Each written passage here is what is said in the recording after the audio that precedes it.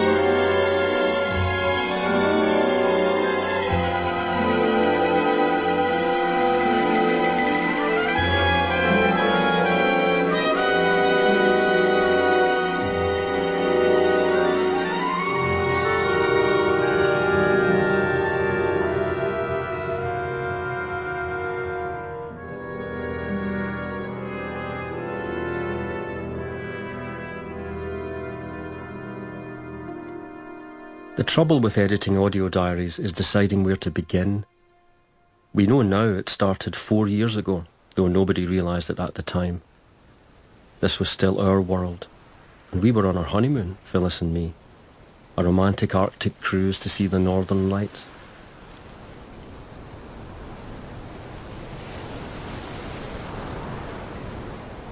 Oh, should we go back inside?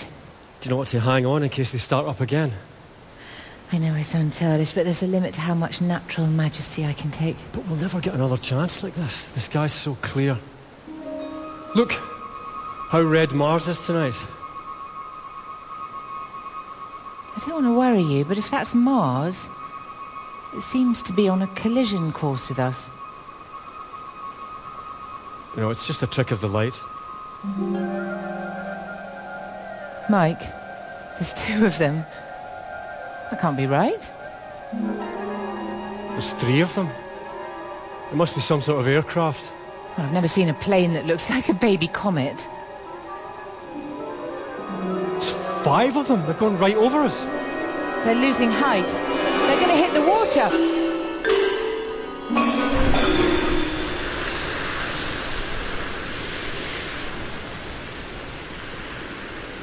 What the heck was that? I've no idea.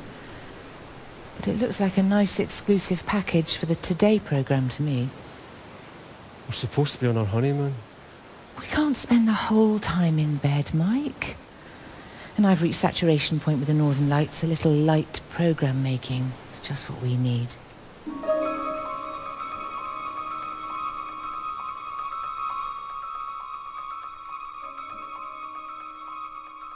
And the time is 8:37. We're going over now to our correspondent Mike Watson in the Arctic Circle for a report of things that go fizz in the night. I don't suppose there's much to see up there, Mike? Lots of stars, of course, the Northern Lights, if you're lucky. But last night, 400 miles west of the Norwegian coast, we looked up and saw something that took our breath away. Out of the sky, 5 spheres appeared. They had a solid red centre surrounded by a fuzzy scarlet halo, like a bright red spotlight seen through a fog, except there was no fog. That sounds alarming. How big were these fireballs? They looked about the size of hot air balloons.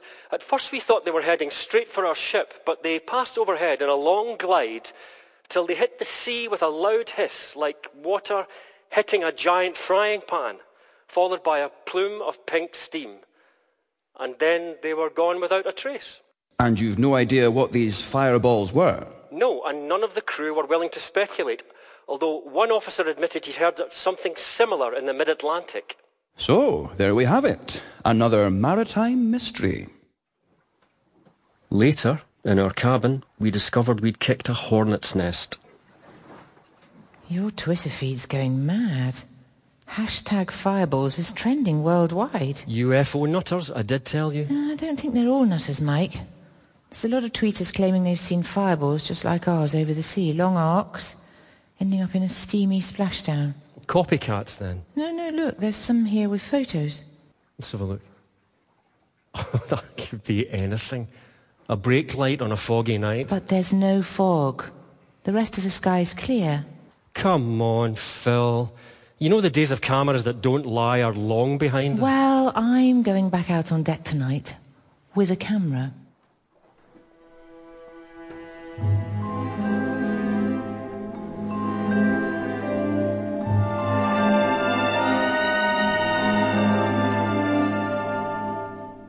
And she did. That night and the 3 remaining nights of the cruise. Which wasn't how I'd been expecting to spend the rest of our honeymoon, if I'm honest. By the time we got home, the whole world had gone fireball crazy. Oh, it's so lovely to be back in our own kitchen. I'm not good at being waited on hand and foot. No, you like being your own boss too much.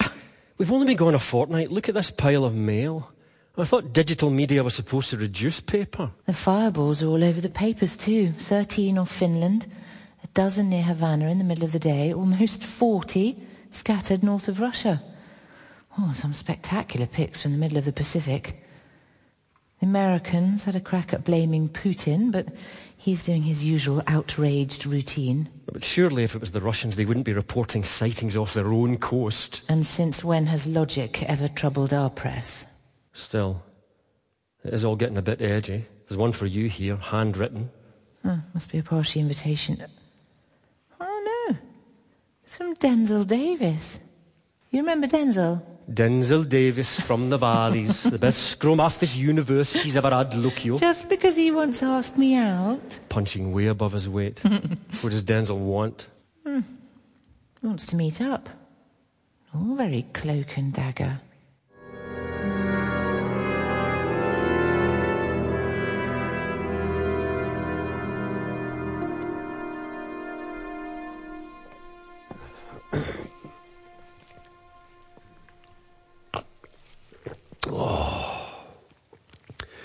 You always did make a lovely cuppa, Phil.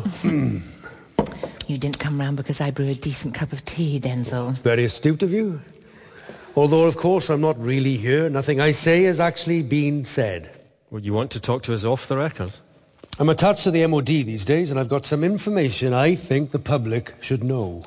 I don't really cover defence, Denzil. I can put you in touch. It's not really defence, as such. I thought of you two because you're the nearest thing to fireball experts in the media. Well, you've got some information about the fireballs. They're making everybody very twitchy. The Americans blame the Russians blame the Chinese blame the Japanese, the North Koreans blame everyone, and so it goes on. All it takes is one overreaction and Syria starts to look like a playground fight. But there's no suggestion that there's some kind of weapon, is there? Nobody's under attack from things that go fizz in the middle of the ocean. Nobody knows for certain. And politicians abhor a vacuum. They're always on the lookout for ways to settle old scores. That's how Iraq got trashed the second time around. So, the story that hasn't surfaced yet is that there have been several engagements with the fireballs. By engagements, you mean we've taken them on? Taken them out, more like. As far as we know, the RAF were the first to take a pop at them. We've been keeping a close eye on the sky since Putin started making sorties in our airspace. So any unidentified craft heading west from Russia goes straight to full-scale alert. We scrambled a squadron of Typhoons out of Lossiemouth, and they encountered 4 fireballs north of Shetland. They couldn't establish radio contact, and the radar showed the fireballs were decelerating, so the order was given to fire on them. What happened? The first one they hit just disintegrated. I've seen the footage. It just seemed to evaporate in the air. Same with the second and the third. And then your flyers got complacent? What can I say?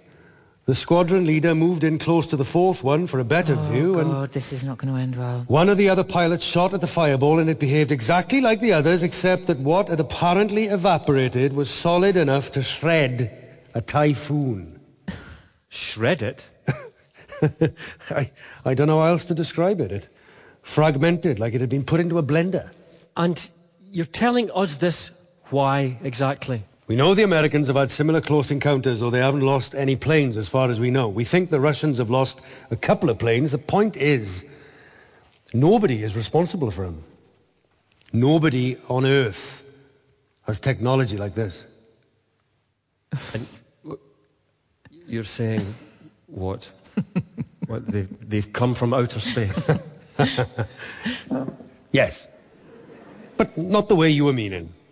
The scientists are saying they're the remains of an asteroid that disintegrated close to Earth's atmosphere. They're quietly very excited about it. Very quiet. I haven't heard a thing about this. The government didn't want to frighten people. Say asteroid and people panic. They've seen the movies. But there's nothing to be worried about. And that's what we want you to get across to your audience. It's exciting, but it's not threatening.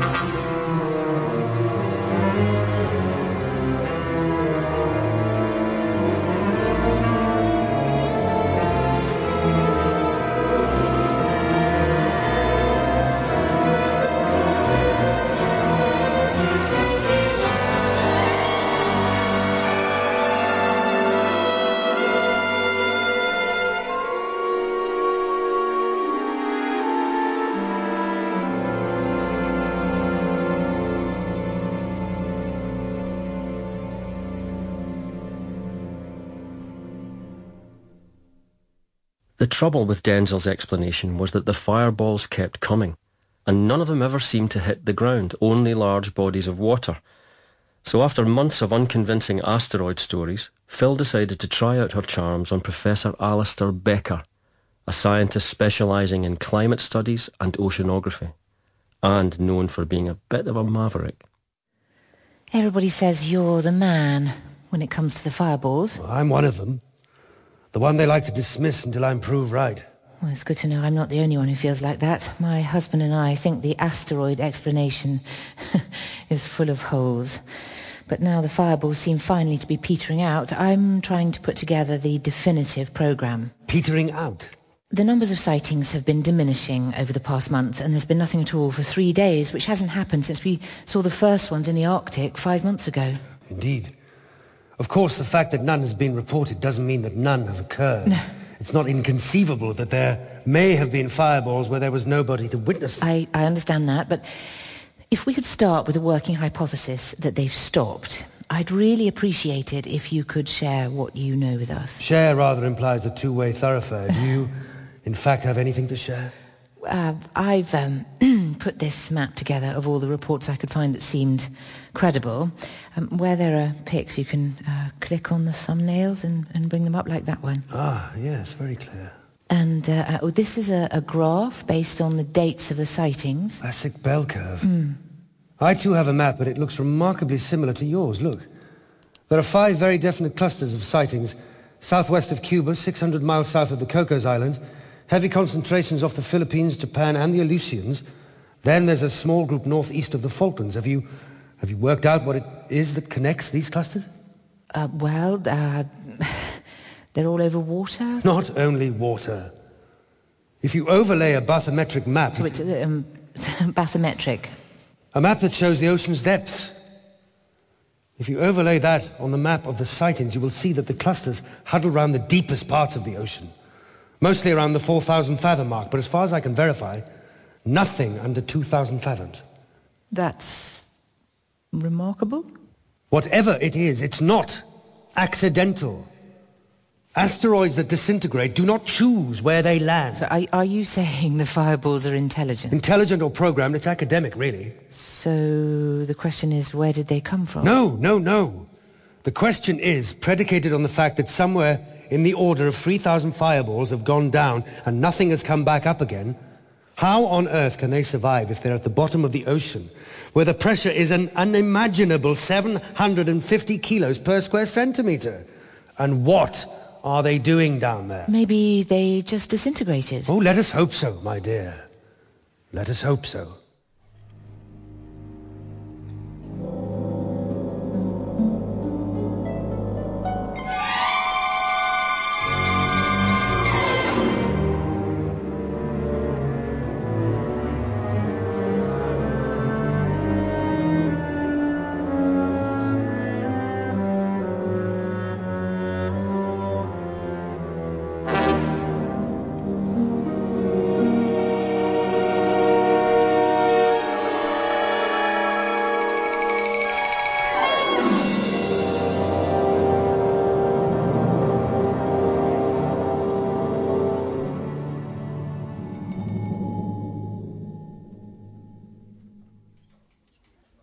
When Phil caught up with me later in the BBC radio newsroom, I was gobsmacked by her revelations. He as good as said it. Yes, as good as isn't good enough.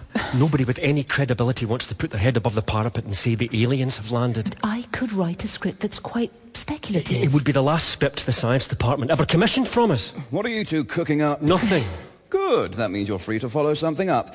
All that fireball stuff has given the two of you a bit of a reputation. I warned you. Strange phenomena, oceans.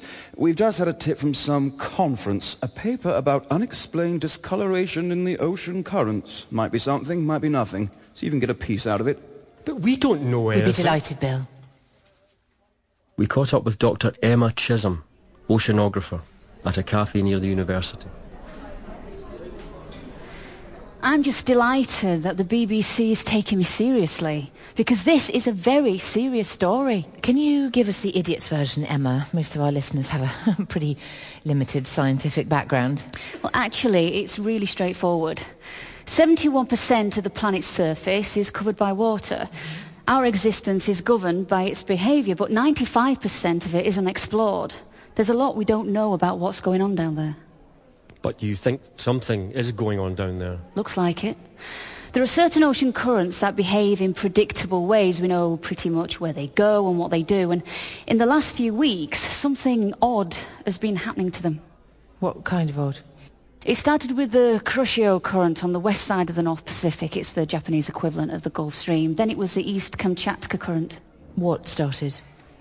A discoloration. And that's a big deal. Oh, yeah.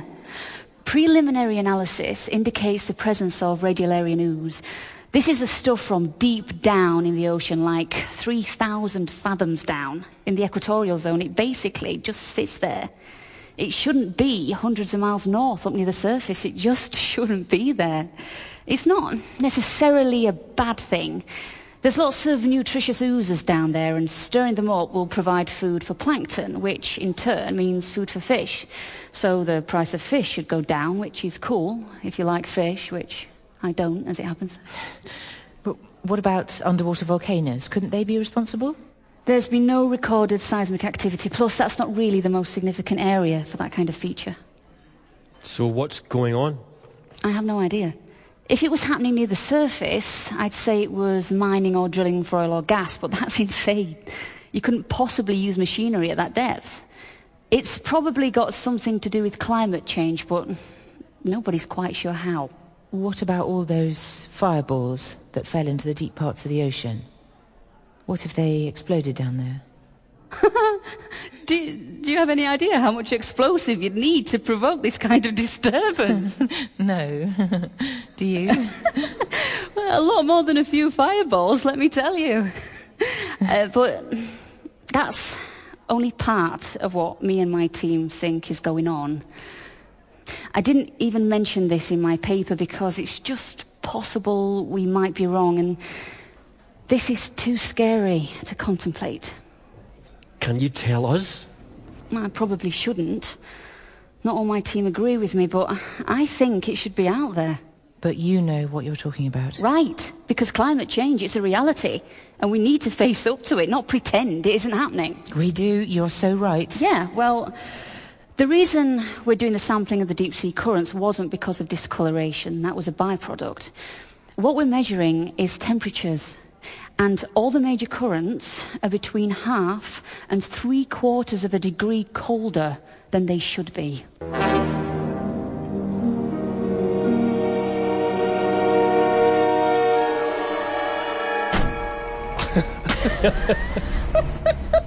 I really thought she was going to drop a bombshell.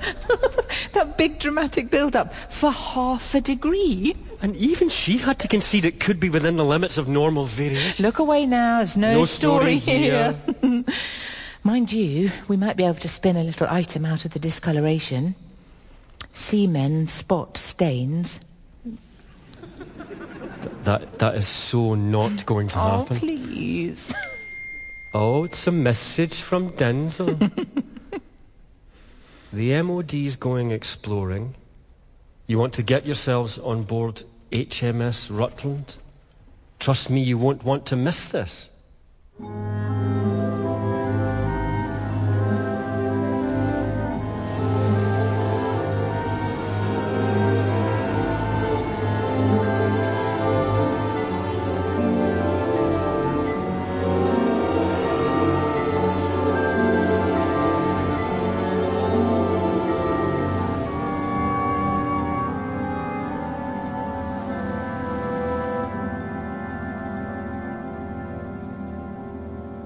so, 3 weeks later, we were among a handful of hacks on board a Royal Navy frigate heading out from Bermuda to a spot 100 miles or so east of Cuba. The Navy weren't keen on our presence, but the government wanted to be seen to be at the forefront of research into what was going on down there. We were barely underway before Lieutenant Aziz set about briefing us. Oh, look, Mike. There's Professor Becker. Professor Becker, how lovely to see you. If you'd like to settle down, ladies and gentlemen. Yeah, sorry. I'm Lieutenant Aziz. So it's my job to brief you on what we'll be doing and what we expect from you. We're heading for a point where over 400 sightings of fireballs occurred over a period of weeks, some months ago.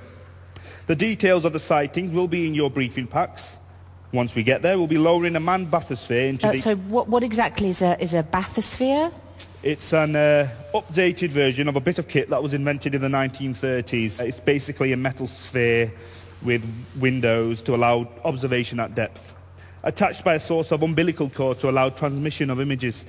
Our version can go much deeper than the original. Why not use a submarine like James Cameron did? Because the bathysphere gives us simultaneous images and commentary and two-way communication. So, like I said, we'll be lowering it to a depth of up to 3,000 fathoms. I'm told it can go deeper, but we're erring on the side of caution.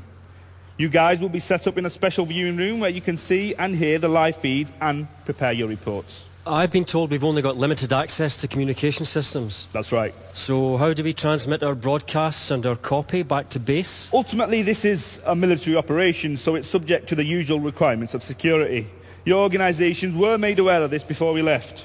Obviously, we'll try to get your stories out there as soon as possible, but you may be subject to certain restraints. Censorship, you mean? Responsible restraints, sir. What are we expecting to see? We'd rather not speculate. Which translates as your guess is as good as mine, Mrs. Watson. Is the official line still that these fireballs are debris from an asteroid? No comment. That's all I have for you now, but I will keep you informed. Oh, Professor, we had no idea you were coming with us. This is all very exciting, isn't it? I hope not, Mrs. Watson. I do hope not.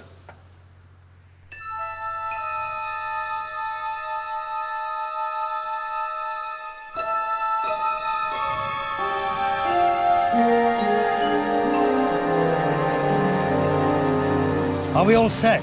All in order below? Aye, aye, sir.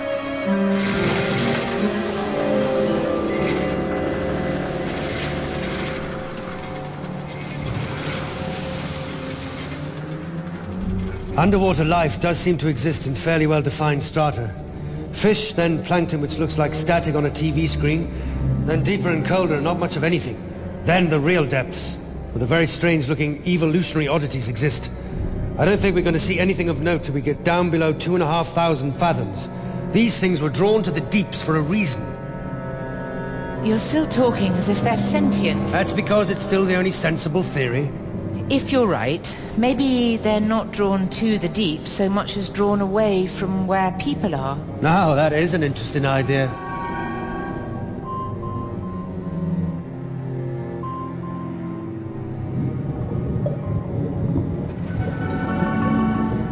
More life round here.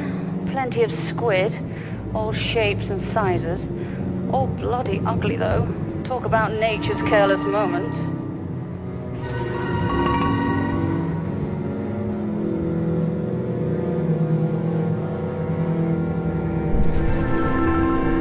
Something else out there. Right on the edge of the light.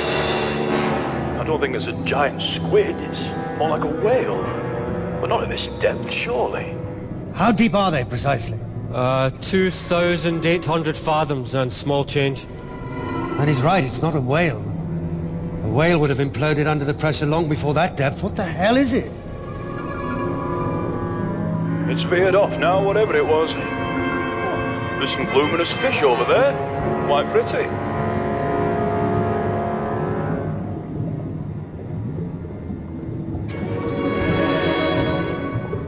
The whale thing's back again. It's right on the edge of the light. I don't think the cameras are picking it up. It's big, like a giant turtle. You've been reading too much Terry Pratchett. Up here we can only see a vague oval-shaped patch of light. Seems to be circling the bathysphere. Now it's rising up, disappearing from sight. And off we goes. There should be a window in the top of this thing. Maybe seeing the underside.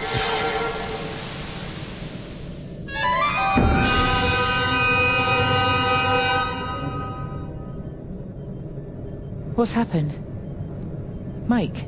Something's gone wrong. We've lost the live feed.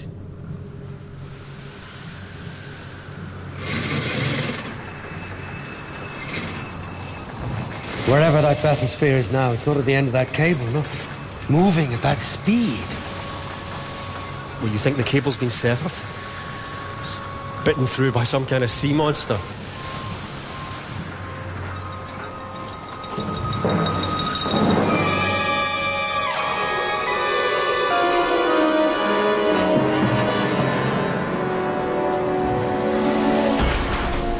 Oh my God. That's impossible.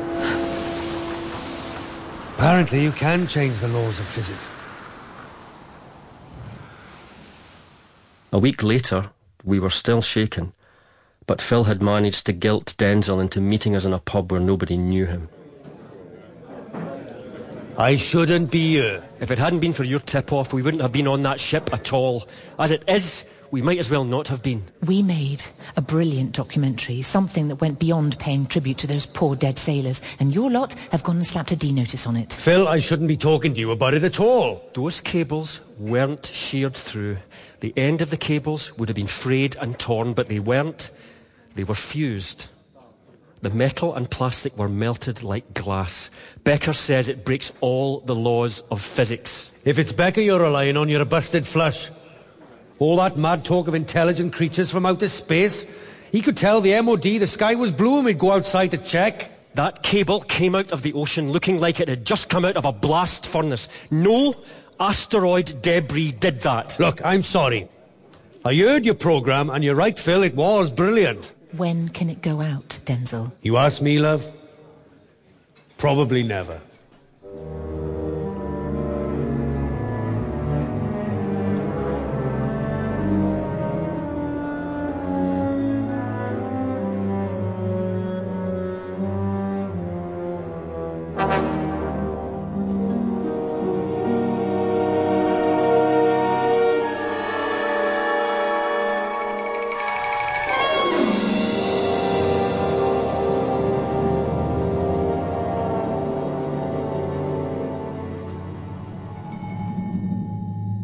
You'd think in his line of business, Denzel would know never to say never.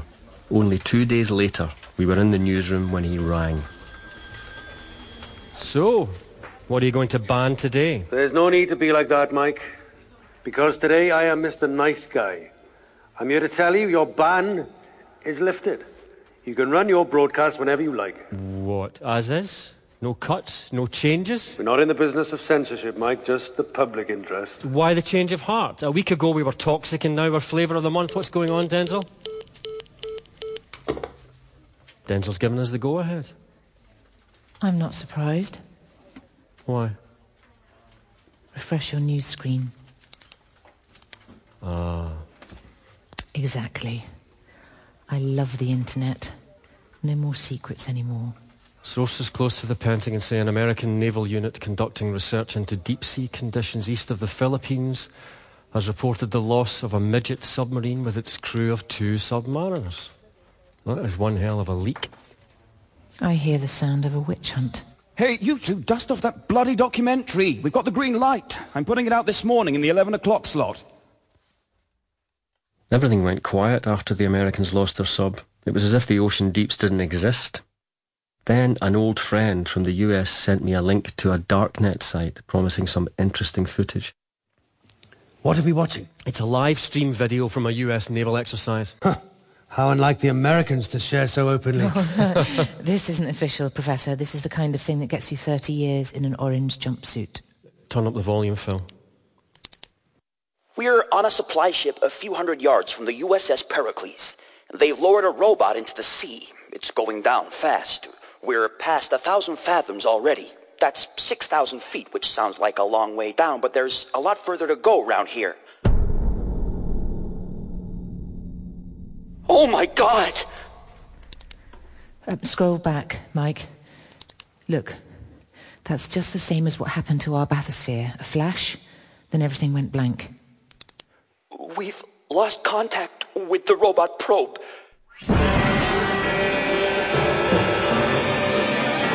I'm looking across to the Pericles, and I've never seen anything like it. It's like lightning running all over the ship. Blue sparks and jagged arcs jumping between different parts of the deck. She just blew up.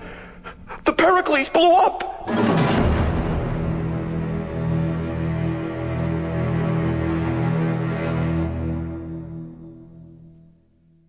After the Pericles, everything went quiet. There was nothing for it but to go back to doing what we do best, making slightly eccentric radio documentaries. We were both thrilled when Phyllis became pregnant. We spent the last 3 months of the pregnancy in the Scottish borders. My grandmother had left me her cottage on a hillside overlooking the River Tweed, and I passed my days renovating it while Phyllis slowly worked her way round after me with a paint roller. By the time Stephen was born, we'd transformed the place into the perfect family holiday home.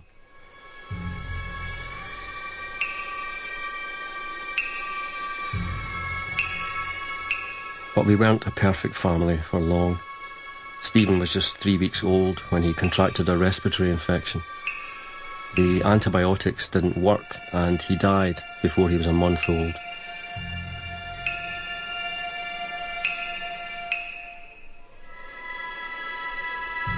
We were stunned, grieving, stumbling from one day to the next.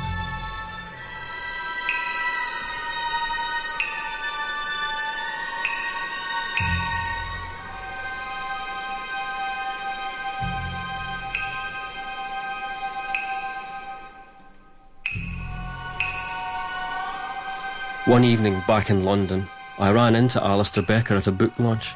I think even he saw how miserable I was and dragged me off to the pub.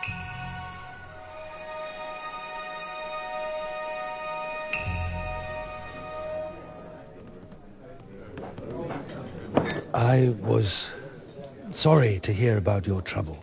Thanks. We decided to come back to London, throw ourselves into work. Not a bad plan. And how is Mrs. Watson? She's back up in the borders for a few days, writing scripts. She says she can think more clearly up there. Do give her my best wishes. I will.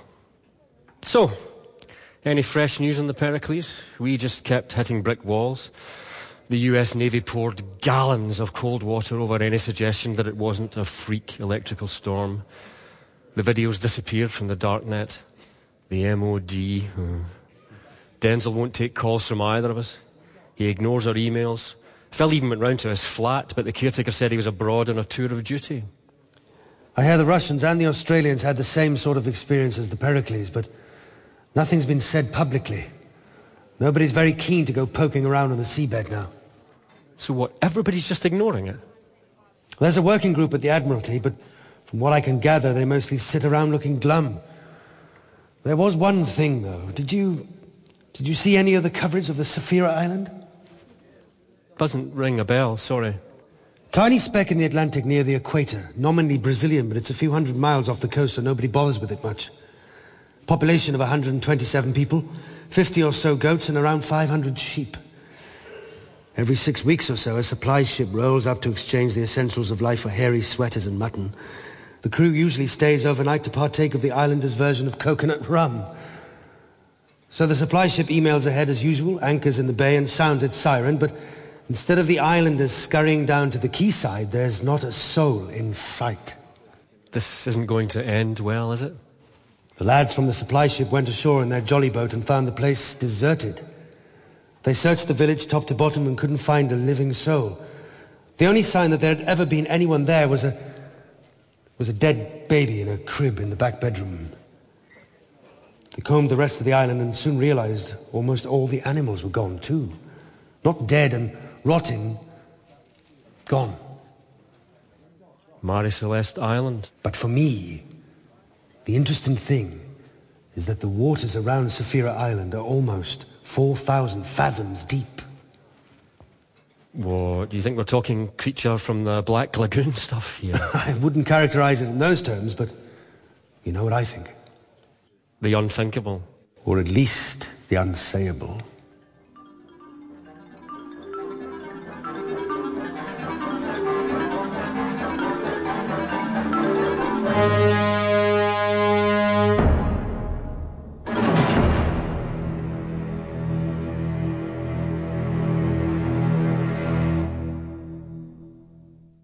Of course, I told Phil about Sapphira when she got back to London. She seized on it the way she seized on anything that kept her mind away from thoughts of Stephen. There's an interesting story here from Indonesia. Lenton Island is the last in the chain of an archipelago. A couple of yachties put in to refuel and stock up on fresh water and found the main settlement deserted. They decided to fill up anyway, they didn't have much choice, and stay over. Next morning, a couple of kids appeared on the quayside. They were clearly terrified. They told a wild story about whales coming up from the sea and stinging everyone to death. The yachties thought they were misunderstanding, but something had obviously happened, so they persuaded the kids to come on board and sailed off to the next inhabited island. Where they discovered the kids were telling the truth? But some sort of truth. They wouldn't shift from their story. They'd escaped because they were sleeping in a treehouse right on the edge of the village. They say the villagers shot at the whales, but the bullets just bounced off. So what's the official line? Well, it's on the record that the Australians have been trying to chase down a gang of people smugglers allegedly raising funds for terrorists in that neck of the woods. The Indonesians are accusing them of sending amphibious craft up the beach and terrorising the locals into fleeing. And the Australians vehemently deny it? In no uncertain terms. It's all got very prickly. Fascinating. But we have interviews to set up for our forensic entomology documentary. Never mind weird whales. Focus on flesh-eating beetles.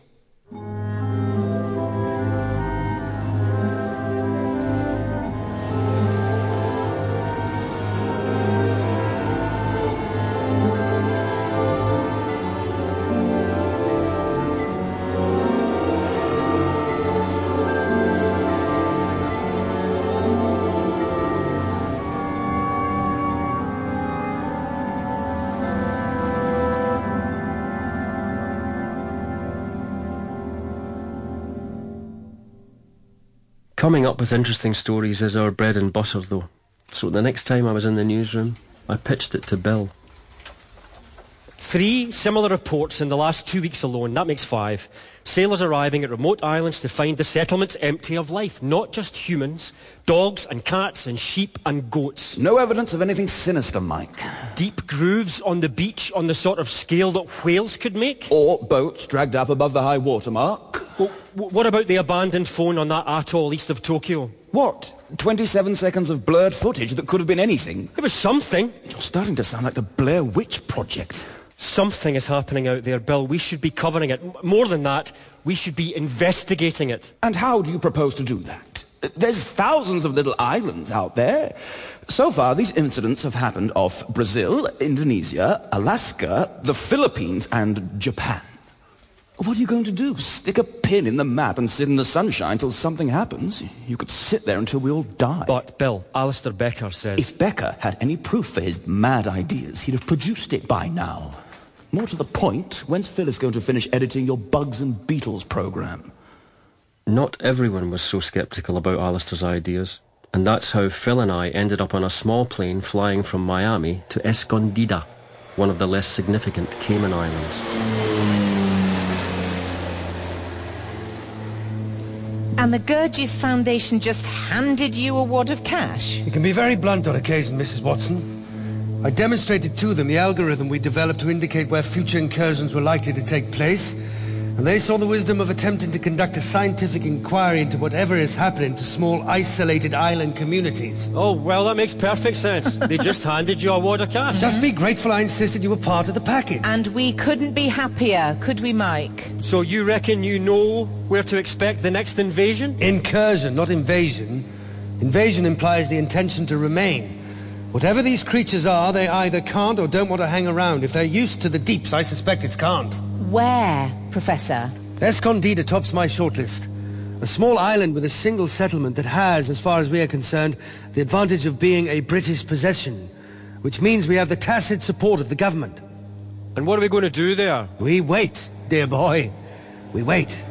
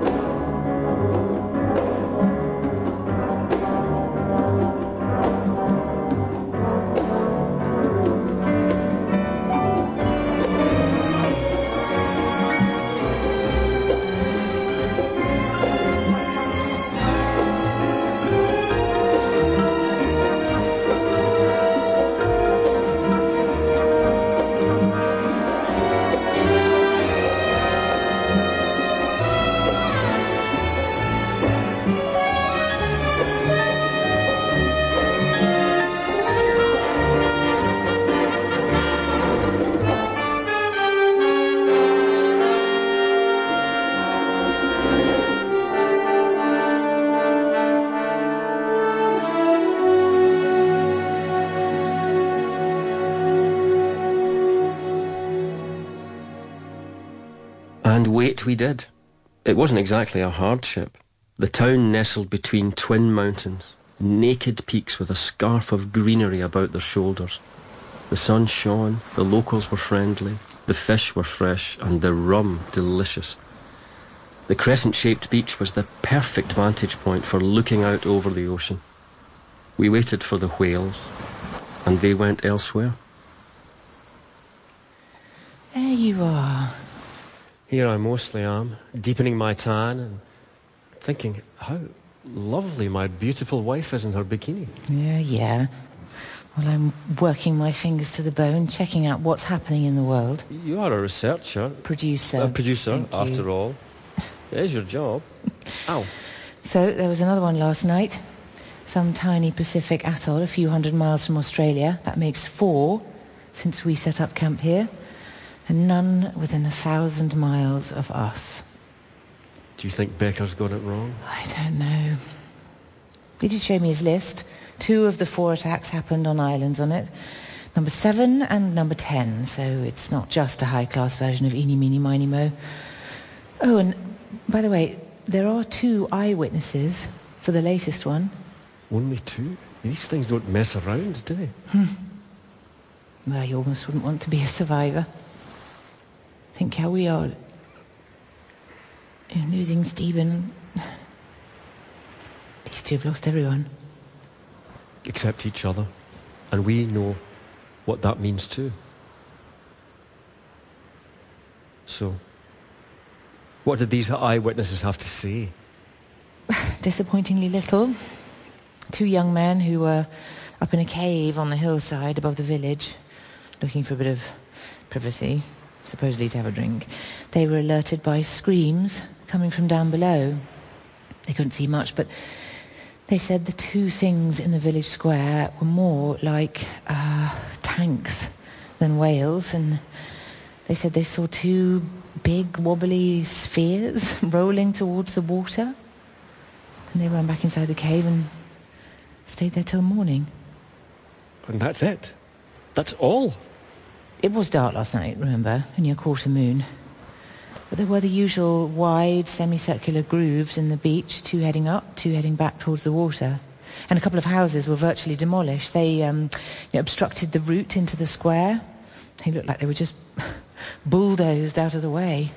Other houses had broken windows and smashed doors. No whale's going to do that. It is uncanny the way that everybody disappears. It makes no sense. I'm almost beginning to hope they don't show up here. Don't worry, we'll be fine. Becker's team have got all the lights and cameras rigged up. It won't be like those other places where they don't have so much as a street lamp. Now, we're here to watch and stay safe. We're here to tell the story, Phil. We're here to live to tell the tale.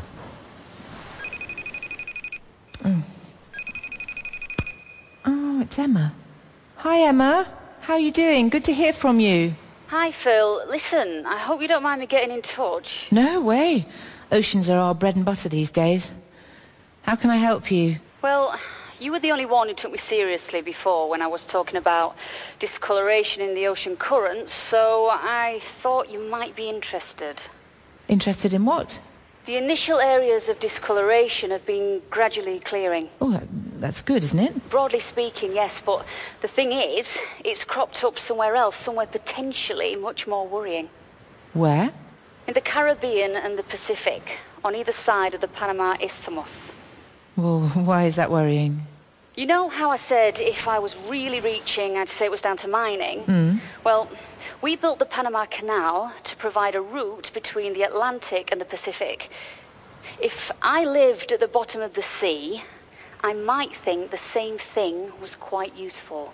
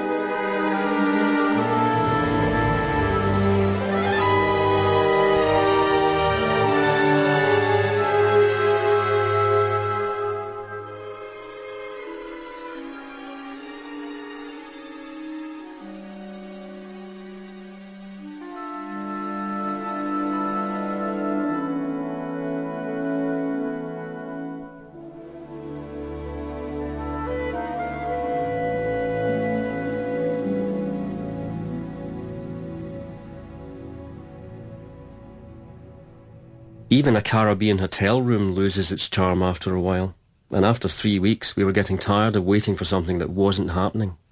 Leave the moon and the stars alone and come to bed. You have no soul. It's nearly 1 o'clock. On Escondida, life laughs at clocksmiths. So did you see what I did there? Because Yeah. Look. If you can't beat them, join them. What is lovely, you're right. I'm always right. You know that. Oh my God, Mike, do you think this is it? Right, set up the solid state recorder. I've got the digital. I'm going to set up a separate digital source on the windowsill. Loads of Atmos. Harry! Harry, get the lights on. I think we got some action going on. Wow, they're bright. It's like daylight. There's Becker's boys hustling across the square. I'm going. What are you doing? I'm locking the door. I need to go down there with them. I need to see what's happening. That's why we're here. Everywhere else, the people who rushed to see what was happening disappeared. That's not going to happen to you, to us. It's our job. Give me the key. It is our job, and this is where we'll do it from, because this is where we can see what's happening. The key, Phil. So you threw the key out the window? I did. So can we stop arguing and get on with our jobs? Press record. The exodus has stopped. A solid crowd jams the entrances to the narrow alleys that lead towards the sea. More people are still crowding into the square, but now there's no way out. Gunshots are coming from the harbour. And now people are trying to turn back into the square. Whatever's going on at the harbour, people have stopped running towards it and started running away from it. It's a scene of utter chaos. The priest. Mike, the priest. The priest has come out of the church. He's spreading his arms in a blessing, and a couple of dozen people have thrown themselves at his feet. It sounds as if someone was dragging a metal sledge over the cobblestones up the alleys from the harbour. And now the sounds of demolition fill the night. People have fallen silent, gripped by terror. And now, a curve of dull grey metal is pushing its way into the square, carrying away the corner of a house as it comes. Nothing so much as scratches it. Not bricks, not beams, not glass. It grinds on remorselessly, carrying all before it. It's about the size of a double-decker bus. If you can imagine a double-decker bus the shape of a rugby ball, I've never seen anything like it. A half a dozen men have appeared with rifles and they are shooting at it, but their bullets don't leave a mark. They just bounce off as if made of rubber. Oh, and now there's a second one emerging from the alley on the other side of the square. And now they've paused. Still brooding presences. There's nothing random about this. Look. The first one's bulging. God, that's a scene. What could that be? Now the top of the first tank is starting to bulge. A quivering white dome is forming, growing bigger by the second. Well, now the other tank is doing the same thing. The dome's growing, it's changing shape. It's as if the tank is blowing a giant bubble. It's spherical now, attached by a single strand. It's like a balloon on a string, getting bigger all the time. Must be almost 2 meters across now, and it's shuddering as if it had been punched. I've never seen anything like this. And now it's completely separated from the tank. It's rising up into the air 1 meter, 2 meters, 3 meters. Dear God! The balloon split open. Hundreds of long, fleshy, white petals flying out in all directions. Get away from the window! Why, you okay? What the hell was that? Watch out! As we huddle in our hotel room, some of the strange white petals come flying in through the window. As soon as they hit the floor or the bed, they start to contract and make for the exit. It's on my arm, Mike! No! It's on my arm! Well, pull it off! It's stuck to my fingers! Help me! Mike! It's pulling me towards the window! I can't help myself! I've got you! Got you! I can't stop you! I can't stop you! No!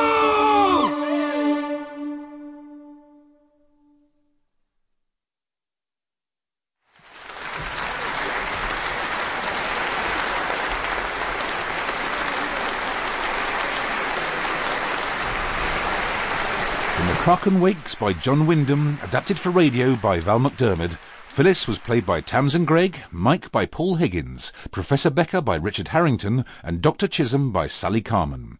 The Today host was Gareth Cassidy, and Lieutenant Aziz Abdullah Afzal. The music was composed by Alan E. Williams, conducted by Clark Rundell, and performed by the BBC Philharmonic Orchestra. It was directed by Justine Potter, and was a Savvy production for the BBC.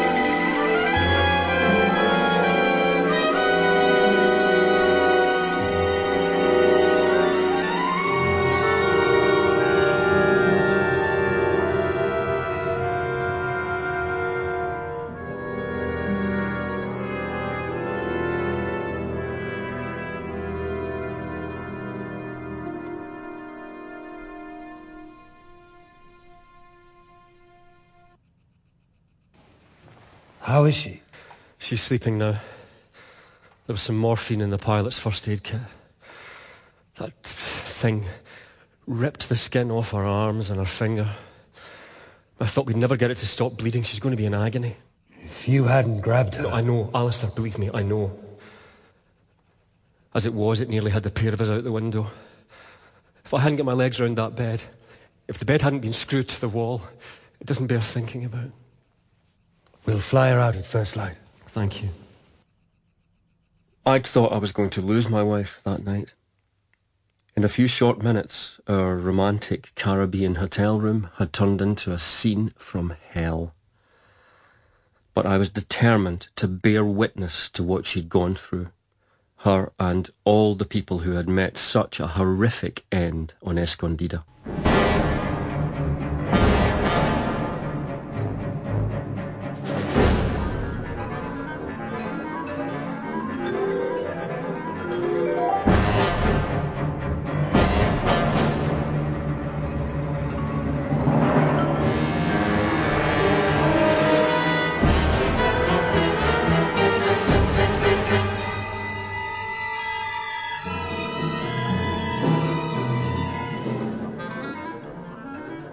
So while Phil slept her drugged sleep, I made what I still think is one of my best programmes. Only nobody got to hear it. And there are certain things no reputable broadcaster will transmit. Things likely to cause panic and riots in the streets, for example.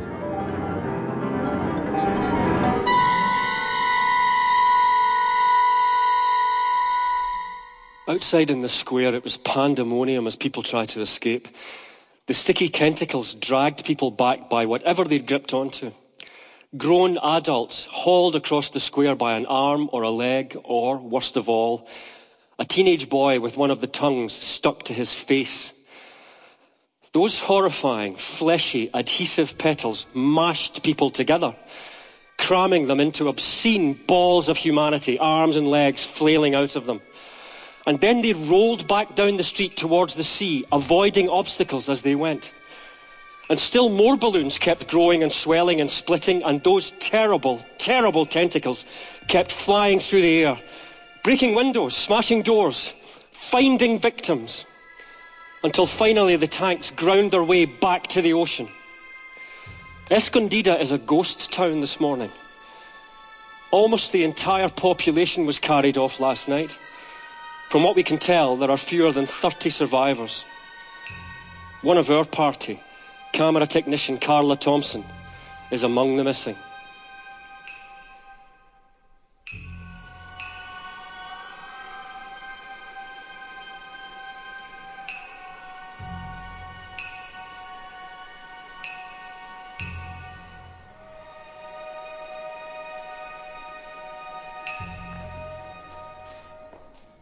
We just put it out there on the web and tell the powers that be that someone leaked it. Yeah, we'll get fired. Yeah, so we'll go freelance, live off the land, whatever. Now, we'll open with a montage of the attack on Escondida. We've got plenty to work with there. And then you can interview the professor here. What I have to say will be primarily speculative. But it's always such good speculation, Professor. Excuse me. Yes, Johnny. I'm at the hospital in Miami with the Watsons. What? What? Where? You can get us there. Yes, half an hour. There's been another attack off Bermuda, but this time the locals blew them up. Blew them up? Johnny's getting a plane ready. I'll tell him we'll be there in about... In half an hour. Mike, pack up the gear. We've got work to do.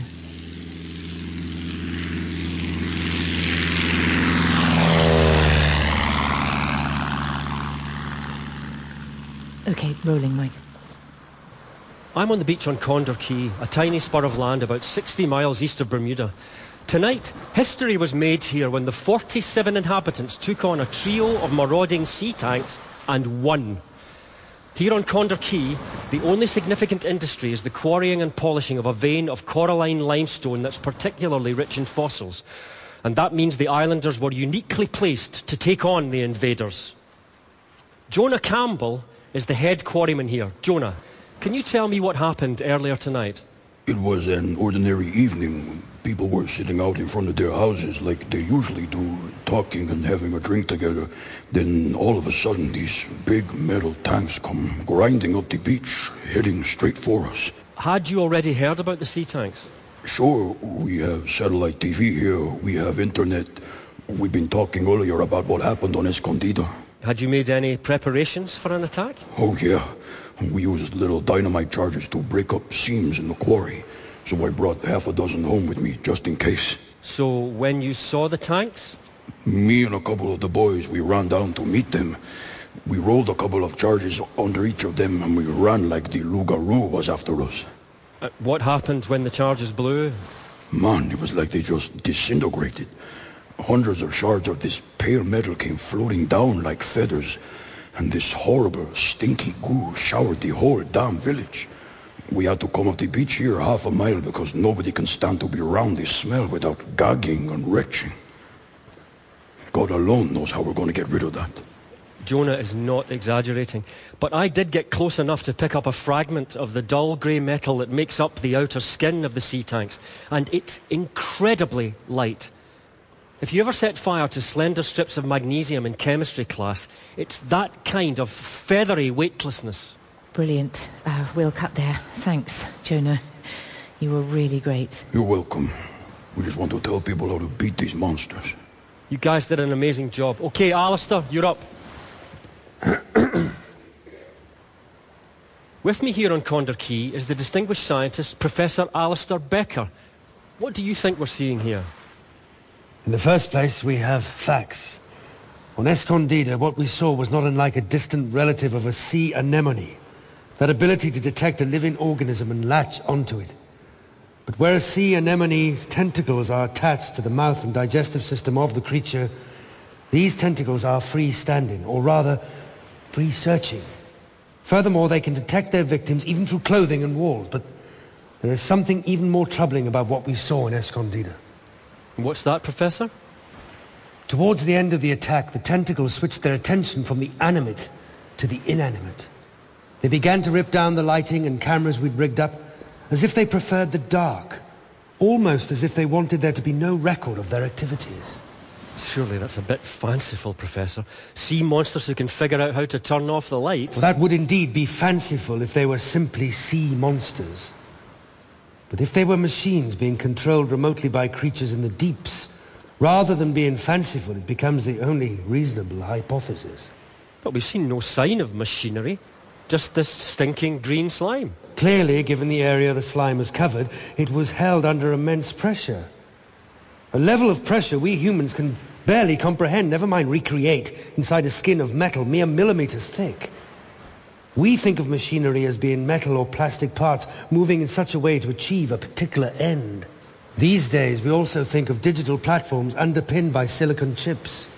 Inorganic materials, in other words, but imagine if we could work with organic living materials to make machines. After all, as Leibniz suggested, humans are simply organic machines. I believe the creatures at the bottom of the sea are capable of designing living machines they can manipulate via remote control. That's a big leap. It's the only one that makes sense of the data we have. You genuinely believe there are creatures from outer space in the deep oceans who are mounting attacks on us? I would be delighted if you could come up with an alternative that covers all the data. Right, suppose for a moment you're right. What do you suggest we do about it? At the micro level, I suggest we arm every coastal settlement near the deeps with grenades and mortars. At the macro level, I think we can only hope that their plans for the planet do not include our extinction. I'm cutting there, sorry. Professor, what are you trying to do? You're going to make the credulous half of the audience hysterical and the sensible half completely incredulous. Are you suggesting I lie to your listeners? There have been lords of the earth before us. Some of them in a stronger position. There was a wide variety of dinosaur species which should have given some a chance of survival. All the human eggs, on the other hand, are pretty much in one basket.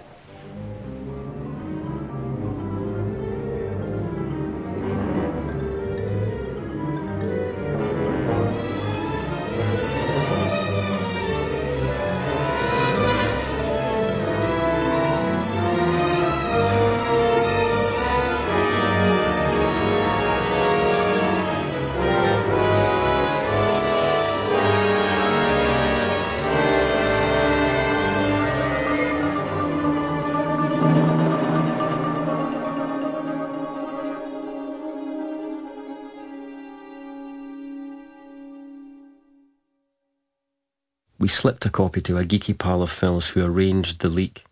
Within 24 hours, Denzel had come out of hiding. And I'm telling you, it was totally irresponsible to put that out. We didn't. It was leaked. Someone obviously thought people deserved the truth, and Becca's argument is very persuasive, Denzel. Not to mention it makes great radio. All of that may be true, but what's the point in panicking people? Because sometimes panic is the only way to light a fire under our great leaders. Which would be all good and well if there was anything the politicians could actually do. Becker did have a suggestion. Do you seriously imagine that any government is going to arm its citizens with grenades and dynamite? Get real, Mike. If they don't, people will take matters into their own hands, and that, Denzel, will be a hell of a lot worse. It doesn't have to be armed vigilantes. Why do you men always leap to the worst-case scenario? Why can't they just station half a dozen soldiers every few miles along the coast? They're trained for that sort of thing, after all. But 31,000 kilometres of UK coastline. So, 5 troops every 5 clicks means 31,000 troops. That's 1/5 of the total strength of the army. And that's not allowing for more than 1 shift a day. Never mind leave or rest days. We'd have to recall every unit serving overseas, including the ones working on aid projects. Oh, it's just not practical, Phil. Then I guess we're back to the vigilante scenario.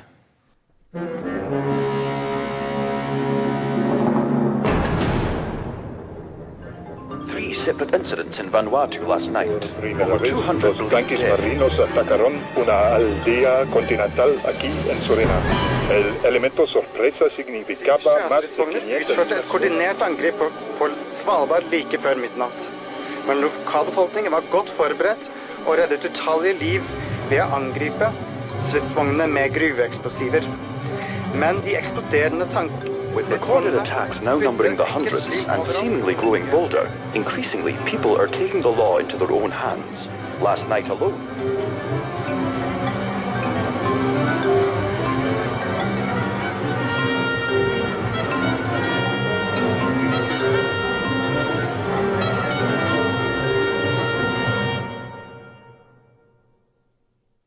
I know you hate my graphs. Because we make radio programs. But... wait, no, you have to admit, sometimes they are worth 1,000 words. Look at this, Mike. What's a bell curve? And they say you can't teach an old dog new tricks. Can you guess what it represents? Our income?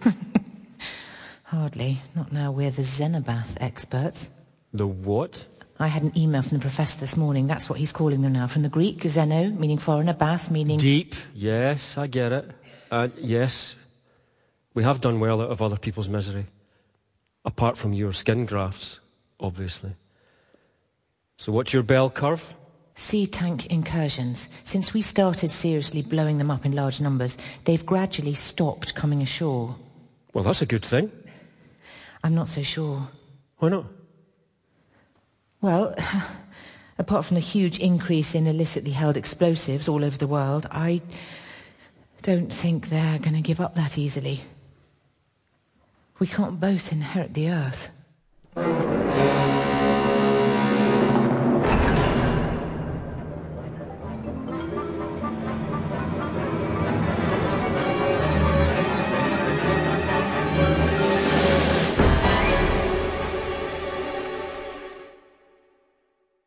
As usual, when she was having a bit of a wobble, Phil took herself off to her cottage in the Borders. I didn't mind being left behind. Not really. Not if it helped her keep it together. Hi, Emma. Wow. This is amazing. What a fabulous view you've got. Is that the River Tweed down there? It is. Oh, sorry, I lost track of the time. I meant to have the kettle on. No worries. Are you bricklaying? Yes.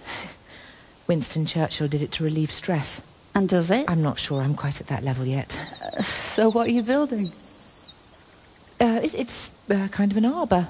A sheltered place to sit and contemplate. Or read. Or just get drunk on a summer evening.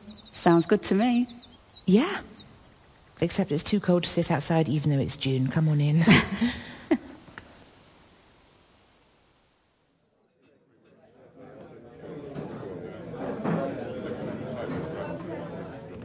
She's right, you know. We can't both inherit the Earth. I don't see why not. They obviously can't live on the surface and we can't live in the deeps. What? You think a sort of planetary apartheid would work? Well, they've backed down over the sea tank attacks. You think so? Before we got better at blowing them up, they were travelling a long way from the deeps. Santander on the Bay of Biscay, Galway Bay, Chennai on the Bay of Bengal. They're encroaching on our territory. Well, maybe they're just trying to scare us into leaving them alone. Which would be a very serious error in my estimation. Here's to research. Cheers. Thanks, and thanks for inviting me to stay. When I saw you were giving a seminar in Edinburgh, it seemed like a good opportunity to catch up. Well, you were the only person outside my research group who took me seriously last year. I'm sick and tired of being told our analysis is wrong, or it's just a blip, or the Argo array is really only at beta stage. So what's the Argo array? It's a global array of free-drifting profiling floats. There are about 4,000 of them, and there's more coming on stream every year. They analyse the temperature and salinity of the upper 2,000 metres of the ocean. It's one of the main data sources we use. And what's it telling us? Over the last 2 months, there's been a shocking and inexplicable acceleration in the rate at which the polar ice is melting. If it goes on like this, all the Arctic and Antarctic ice will be gone by next spring. Well, that can't be right. Believe me, it's right. We've modelled the numbers every way we can think of. So what does that mean in practical terms? It's hard to know where to start. Nobody knows exactly how much ice there is under the surface, but the general view is that if it all melted, the sea level would rise by somewhere around 70 metres. 70 metres? More than 200 feet? Yeah. But we're only 305 feet above sea level here. Better buy a boat then. Look, we modelled these maps to give an idea of what would happen. In the UK alone, we lose almost all of eastern England as far across as the Pennines. The southeast is history. Somerset's gone, along with most of coastal Wales and Lancashire. Birmingham's the only big conurbation left. Apart from a stub of Edinburgh, all of Scotland's significant population centres are drowned. Oh my God, that's catastrophic. Denmark, gone. Bangladesh, submerged. Both seaboards of North America, a memory. 90% of the world's population would be affected. A refugee crisis that makes Syria look insignificant. There'll be revolutions, civil wars, nation-states will collapse. The geopolitics is the least of it. What we'd lose most of is the fertile land. And where we could still grow food, crops would fail because of disease and drought. The ones who don't drown will mostly starve. And this is actually happening? It looks like it. All the global warming predictors are running on fast forward. But with all that ice melting, won't it get colder? It's complicated.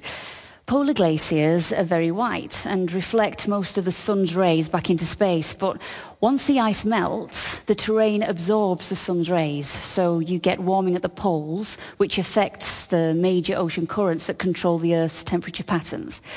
Bigger oceans will transfer that heat around the globe faster, but in the process, we'll lose the Gulf Stream, which means here in the UK, we'll get colder. How much colder? Like Newfoundland? Somewhere between 6 and 10 degrees. It's hard to be sure.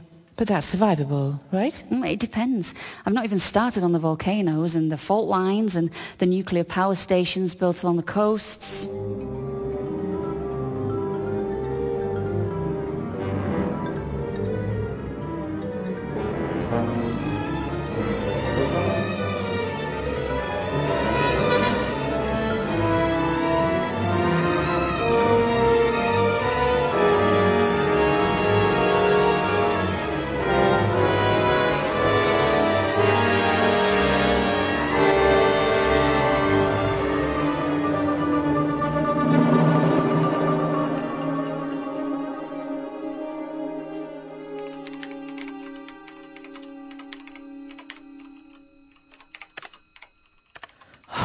Can't concentrate on the role of women in the 1916 Easter Rising, Mike. It feels like fiddling while Rome sinks beneath the waves. Emma's team might be wrong, you know. Remember all those years we thought spinach was incredibly rich in iron because one scientist misplaced a decimal point? I keep dreaming about Whole coastlines shearing off and falling into the waves. That and volcanoes erupting where they were supposed to be extinct. Edinburgh Castle disappearing in a sea of lava. That's it. No more cheese after dinner. Don't pretend you're not scared. Professor Becker, what a lovely surprise. Are you not following the news? No, we're writing this morning. Why? What's happening? Are the sea tanks back? Just take a look at the news, then get yourselves round here. What's Alistair want? Oh, no. And no survivors. Whatever sunk the Yatsushiro happened so fast, the crew didn't have time to send a distress message. And because this is one of the deepest areas of the Pacific, salvage experts are already holding out little hope of recovering evidence from the site of the disaster. Over 2,600 passengers and crew... One of the deepest areas of the Pacific. 2,600... Oh, Mike. It's just one ship. We can't spin a whole narrative from one ship. According to satellite imagery, the Yatsushiro was making headway on its planned course. And 3 minutes later, there was nothing there. This was a modern ship, less than 5 years old. Fitted with all the latest electronics, and it vanished with nothing to show except the deck furniture that wasn't lashed down. Can you imagine what it must have been like for those poor people? They were asleep in their berths, and suddenly... water pouring in, and... I can't bear to think about it. It's hard to resist the notion that this is the next phase. They want this planet to themselves.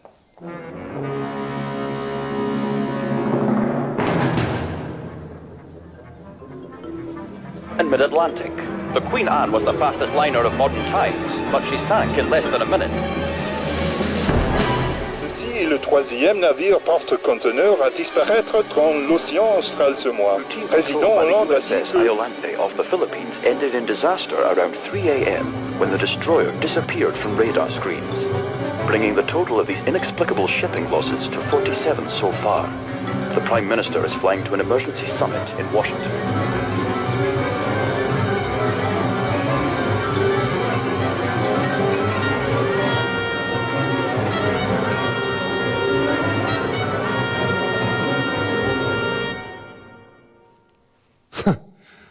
At least this is one summit where they don't have to worry about enemy spies. Sailing ships.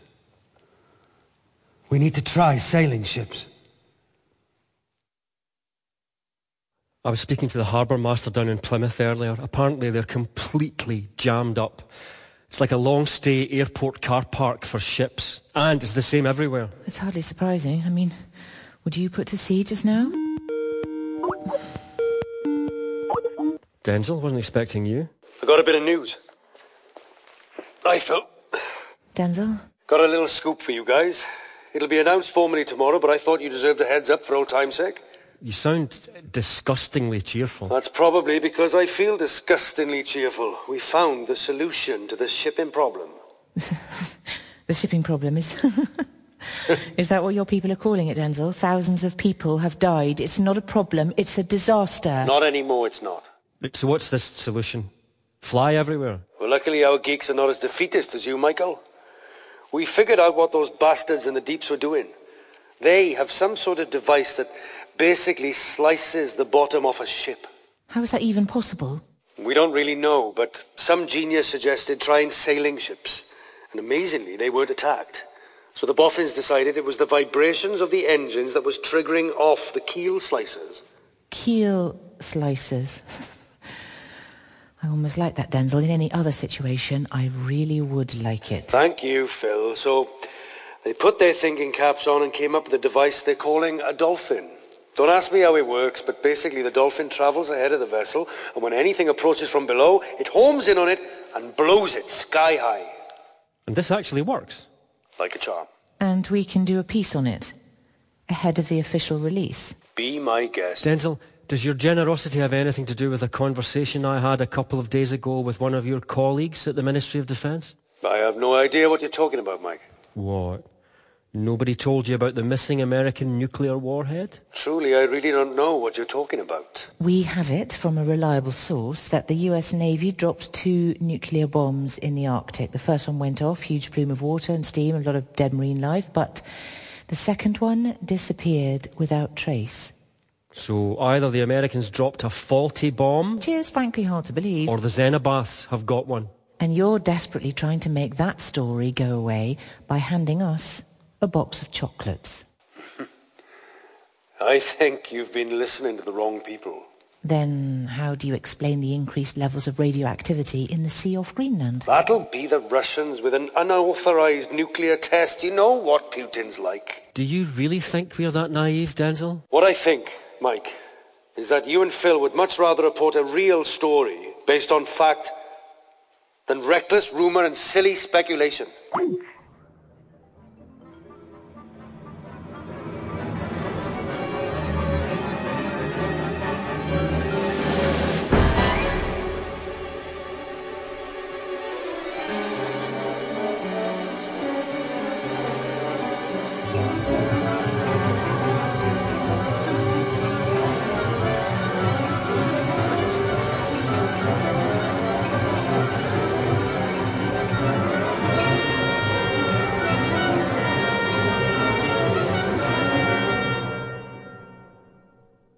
The dolphins really did work for about 6 weeks, and then they stopped working and ships started sinking again. This time, they shook themselves to pieces in a matter of minutes. Sometimes the people on board made it to the lifeboats. Mostly, they drowned. And that was the end of human beings' mastery of the seas. But within a matter of months, we had far more pressing things to worry about.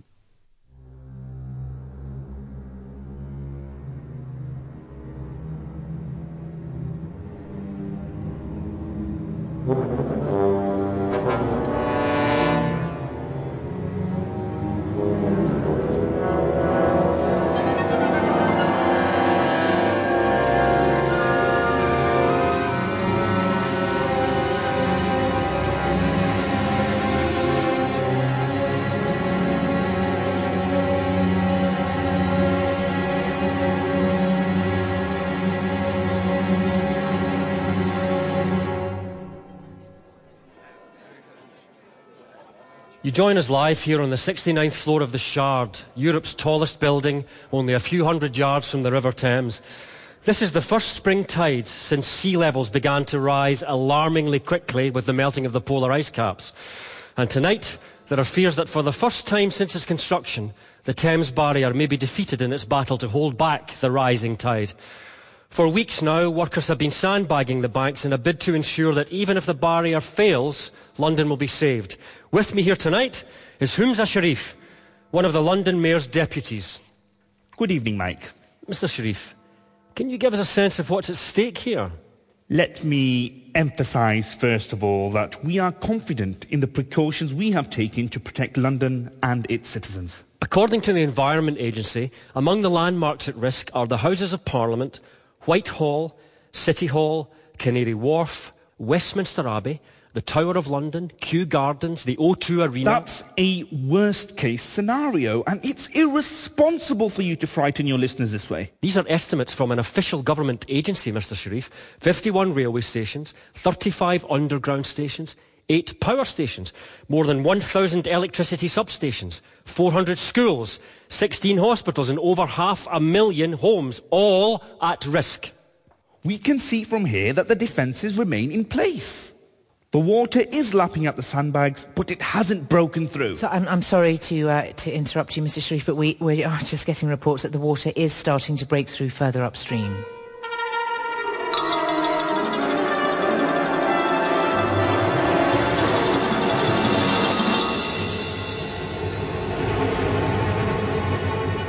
Over now to our colleagues on Vauxhall Bridge.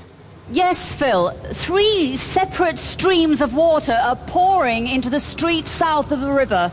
The water is rushing past the MI5 building. It's already knee-deep, and people are struggling to get to safety. I can hear sirens, but there's no help here yet.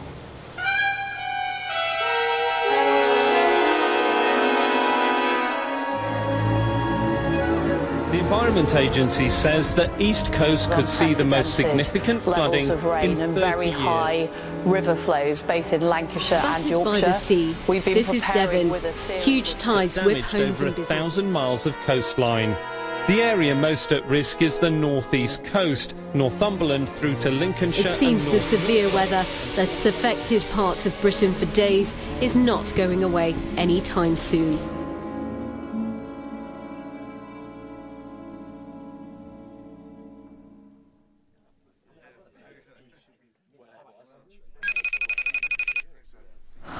Come on, Emma.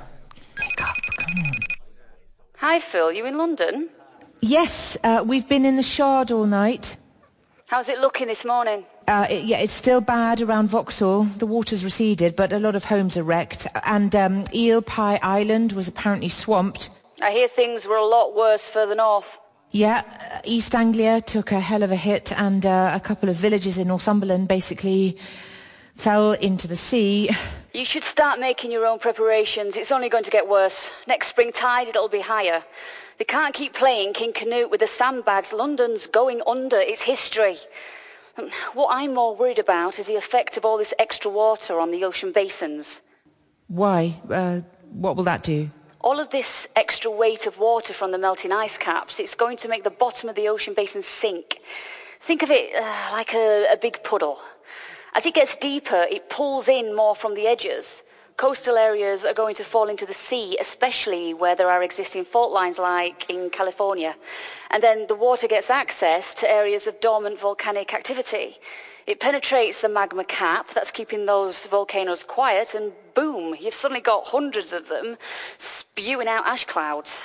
So, as well as no shipping, we'd have no flying. That's the least of our worries. There'll be no sunshine either. The temperature will plummet, crops will fail. All those refugees pouring inland from the subcontinent and the Pacific Rim are going to start fighting each other for food and shelter.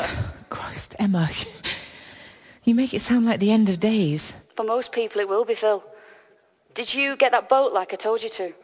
Mike thinks I'm overreacting, but yes, a 26-foot sailboat currently under a tarpaulin on a trailer in Muswell Hill.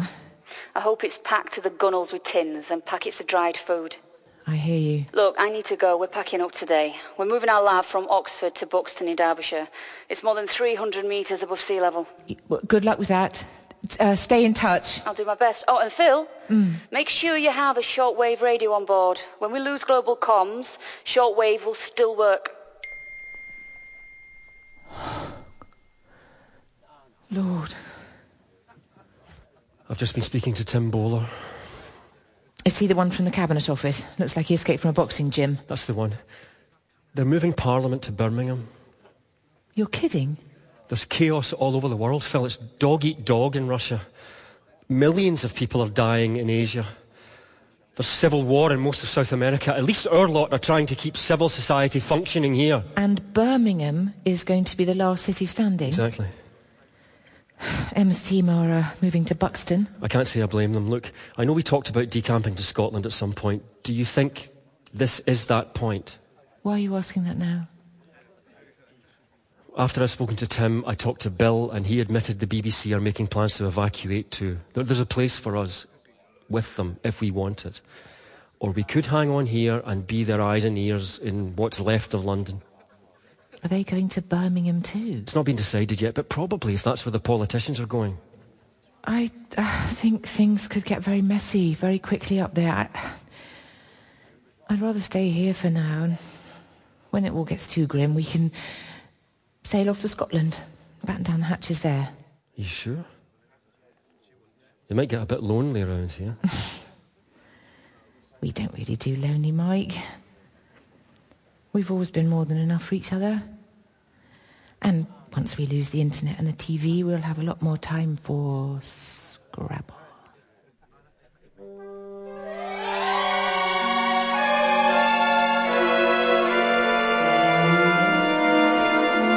A giant inland sea that's been hollowed out at the centre of the continent, with the Murray River and Cooper's Creek flooding the desert plain. Reports suggest that Mexico has fallen into a state of anarchy following longest-lasting earthquake I've ever experienced. A furious wave comes roaring at 500 miles an hour, swallowing everything in its...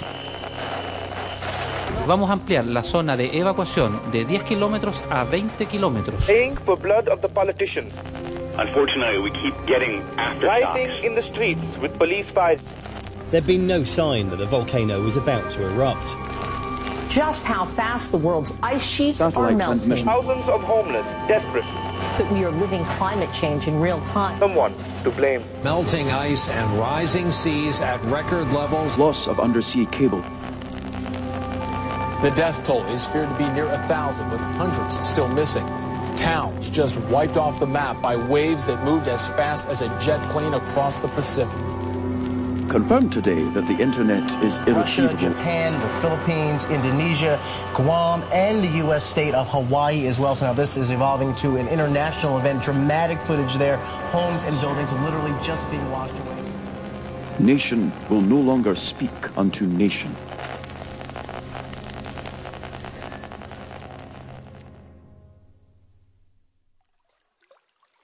The BBC left us an inflatable boat, and sometimes we had company aboard. So strange, trying to navigate one's way through waterways that used to be streets. So many of the familiar landmarks submerge. Thank you for bringing me out with you. I thought you'd be interested. We mostly just do colour pieces these days. For the first few weeks there was a lot going on, with people trying to adjust to what was happening. There was a lot of street fighting in the higher parts of the city, Hampstead, Muswell Hill, Blackheath. People trying to stake out territory. Then they realised there was no point. Mostly they were terrified of having to live without power, without sanitation, without shops, so everybody who could get out left. And the rest? We get along, warily, and nobody trusts anybody else. When the food stocks start to run out, it's going to be a different story. But the idea is that we'll be gone before that becomes an issue. Scotland? There's quite a lot of it left. And Mike speaks the language, so... But you still haven't told us why you've come back to London, Alistair. I can't work up there in Birmingham. There's no space to think. We're all living on top of each other, and no group of people bickers better than scientists. Not to mention that conditions are grim.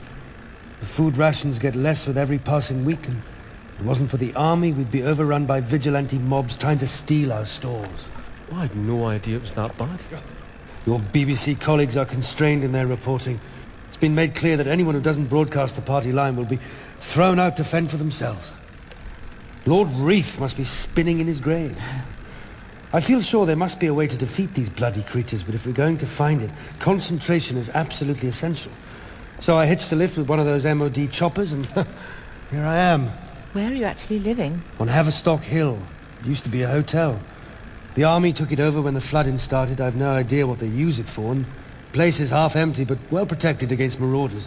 I have 2 colleagues with me, so we can work both together and individually. You can't make the water go away, Alistair. No. Perhaps we can make the Xenobaths go away.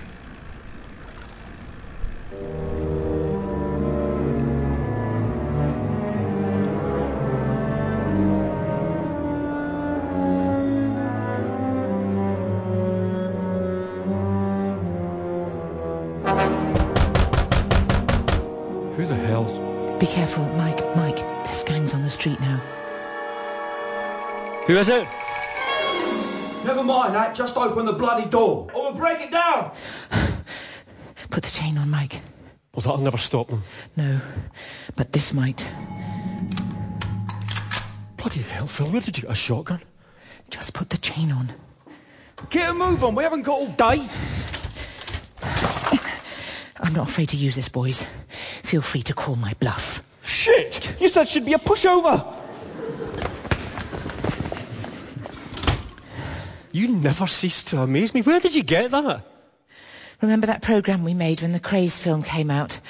When all this started, I thought it might be handy to have a weapon, so I called up, that lovely boy, Reggie, and Ronnie's second cousin or whatever. He sorted me out. Dear God. I think it's time we set sail, Mike. We can do a little package about our doorstep encounter, then we're out of here. What are we going to tell them in Birmingham? Nothing. We just go off the air. It's a long way to sail. We've got no choice, Mike. I sailed all my teens. It's not something you forget. I knew there was a good reason for taking up with someone so middle class. Shotguns and sailing. We never had any of that where I grew up. Oh.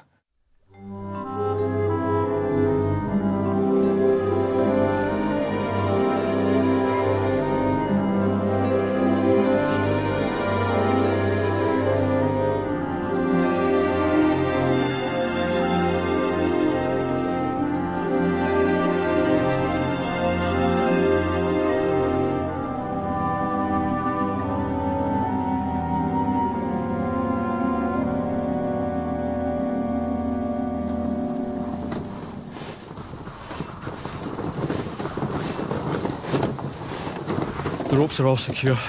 Thanks. Oh, I've forgotten how much colder it is on the water.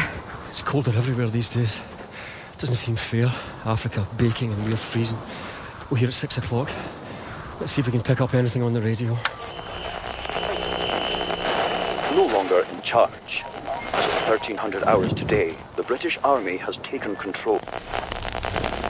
King Charles III has abdicated in favour of Flight Lieutenant William Windsor. Inability of government to maintain order. Long live King William. Sounds like we made the right decision. It's all gone, hasn't it? Everything we lived by, it's gone. No, not everything, Phil. We've still got each other.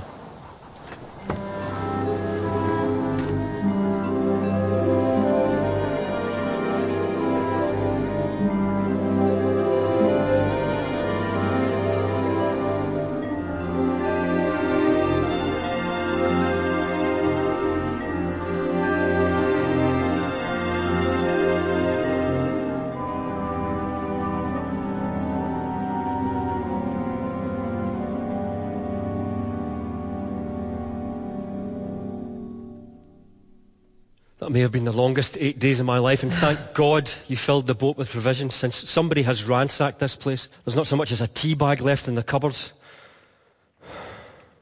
There's always the arbour. The arbour? Come and see my arbour. Oh, don't be mad, it's freezing. What?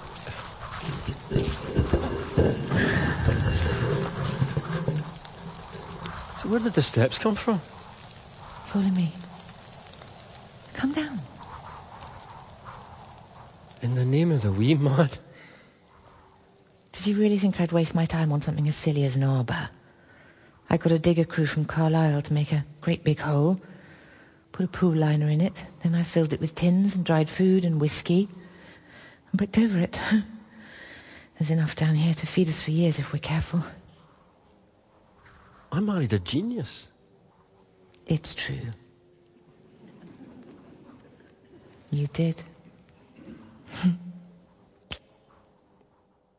It's been 2 years since we arrived at our cottage to find the expanded River Tweed lapping at the bottom of the garden terraces, and I've decided it's time to edit my audio diaries into a series of programmes. I might as well use the old skills before I lose them. We didn't think we were going to make it through the first winter. As Emma had predicted, black clouds of volcanic dust cut out most of the sunlight for weeks at a time. I began to wonder why we'd installed all those solar panels Phyllis had insisted on. We huddled round the fire, wearing layers of clothes and wrapped in blankets, living on soup. I honestly wondered sometimes whether there was any point in going on. But about 9 months ago, the skies slowly started to clear. And today, in the garden, I saw the first signs of vegetables pushing through the soil. I cried, I'm not ashamed to admit it. It's pretty safe round here. Now the weather's not so hellish, we've begun to form a community of sorts. There have been a couple of abortive raids by outsiders, but Phil fired a shot over their heads and they took off. We've heard nothing from Birmingham for a while now. The last news we had was that the army had fortified the city centre, and outside their ring of steel things were pretty lawless. Ours is a harsh life, but at least it is a life. And it looks as if there might be another one joining us in a few months. And of course, every day, I check whether there's anything on the radio.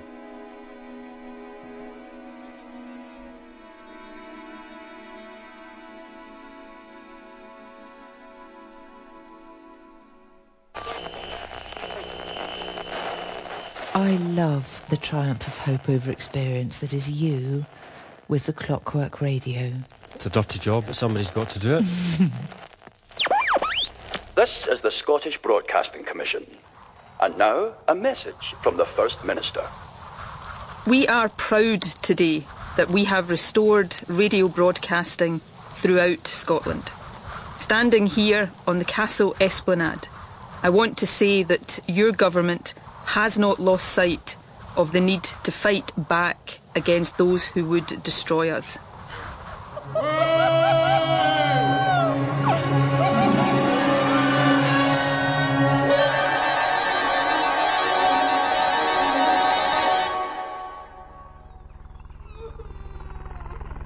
You don't often see helicopters these days. Shh, Albo. Shh.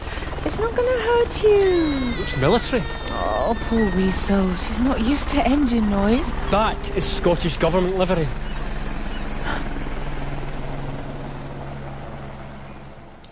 Slange. Oh, my goodness. That's absolutely lovely. I haven't had whiskey like that for 3 years or more. Oh, it's worth being tossed around the sky in a tin box for a dram like that. And to meet your splendid little daughter. Mm-hmm. That was quite an entrance, Professor. It's efficient. And there are damn few things left you can say that about. So, why are you here? I believe our work has finally paid off. You've come up with a defence against the Xenobaths. Better than that, Mrs. Watson. We've developed a weapon against them. It's early days, but I think it might be possible to see them off. That sounds too good to be true. I can't say too much about it, but it's a sort of ultrasound bomb. It vibrates on a sympathetic frequency that causes them to disintegrate, we think. We've tested it half a dozen times. Within minutes, the surface of the sea started bubbling and great gouts of foul-smelling gel burst into the air. Remember Condor Key? It was like a very intense version of that smell. Hideous. And you truly think we can kill them off? I do. It won't restore the planet overnight, but at least we'll have a fighting chance. You still haven't explained why you're here. We're starting again, Mike. And we need someone to keep the record. I told the Scottish government, which is all we have left by the way of government in these islands, that you two are the only ones I trust. What do you say?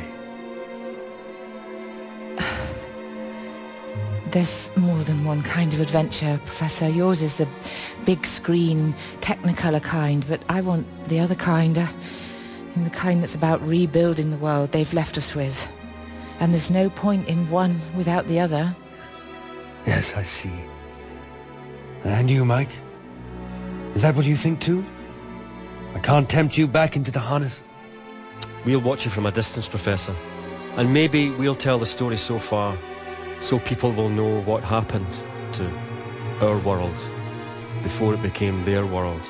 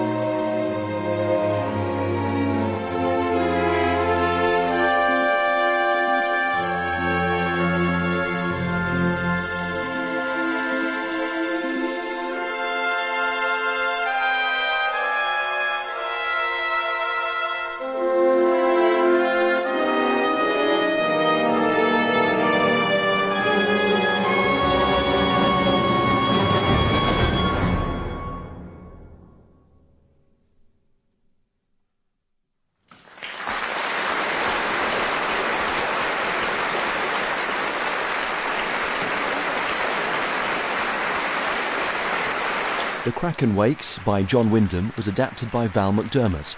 Mike Watson was played by Paul Higgins. Phyllis Watson was played by Tamsin Gregg. Professor Becker and Denzel Davis were played by Richard Harrington. Dr. Emma Chisholm and the reporter were played by Sally Carman. Jonah, Submariner and other parts were played by Gareth Cassidy. And Humza was played by Abdullah Afzal. First Minister Nicola Sturgeon was played by Nicola Sturgeon. The Kraken Wakes was directed and produced by Justine Potter. It was performed as live in front of a studio audience with the original score by Alan Williams, performed by the BBC Philharmonic Orchestra. It was a Savvy production for the BBC.